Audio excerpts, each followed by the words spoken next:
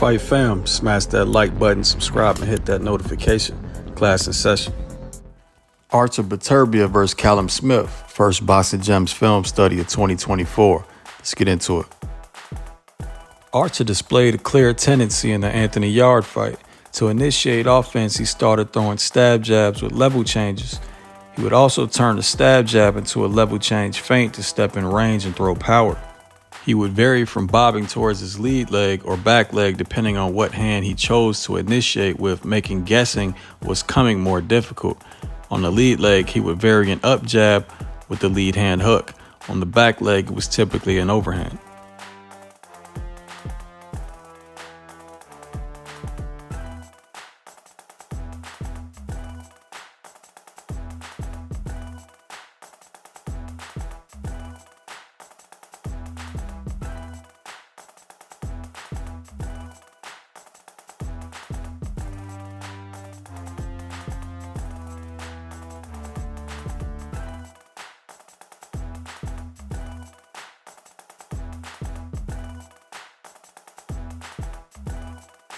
If he decides to deploy the same tactic versus Callum Smith, this might be the single most important factor.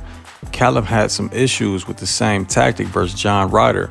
Smith's reactions to the level changes were important, although Ryder is a southpaw and Artur fights from the orthodox stance. His reaction was almost always no reaction, which take away his nearly 5-inch height and reach advantage, and would allow for all of Artur's variations off the level change.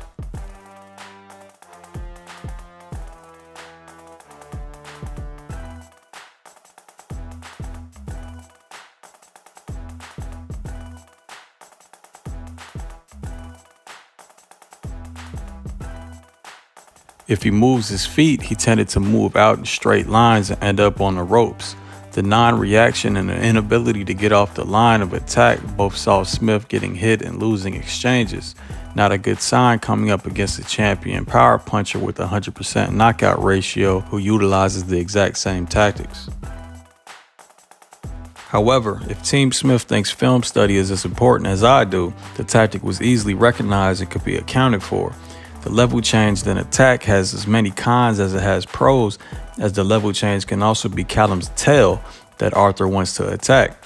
When Artur changes levels, Callum could be pre-warned to disengage or defend and counter.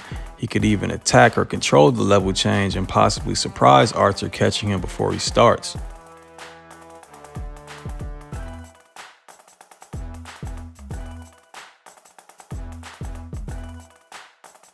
If it's a disengagement, given the distance off the level change, Artur tends to forward step shuffle with the jab, which is what I call falling in.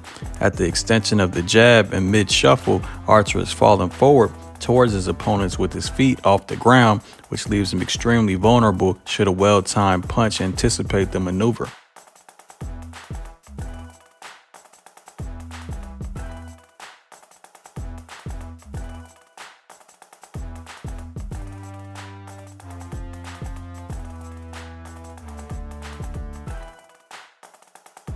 For example, Callum has developed a powerful left hook that could be utilized in a scenario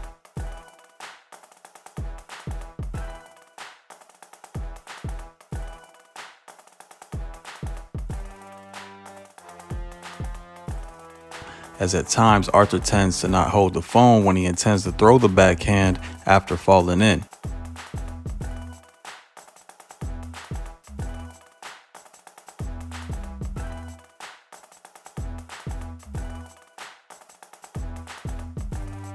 Or the reverse shuffle backhand that Castillo fell victim to after he attempted to change levels and come forward.